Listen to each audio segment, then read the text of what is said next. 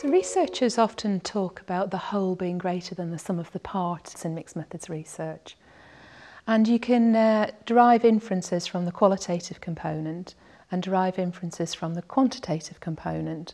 Tashakkori and Teddlie have introduced the concept of a meta-inference, and this is an inference that's derived from the whole study. So let me give you an example of a meta-inference.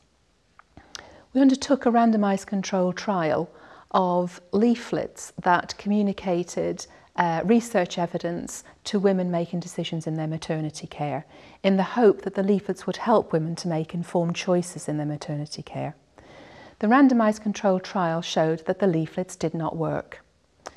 Alongside the randomised controlled trial, an ethnographic study of observation of women, obstetricians and midwives and interviews with those people found that rather than informed choice being operated within maternity units, informed compliance was in operation.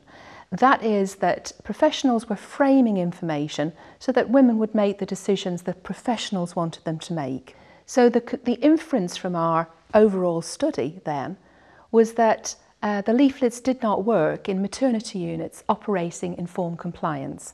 Quite different from the blunt inference we had from the randomised controlled trial that the leaflets did not work. So it's very useful to think about meta-inferences within your mixed methods research so that you're thinking about the whole study and the insight you've gained from the whole study rather than simply the parts of it.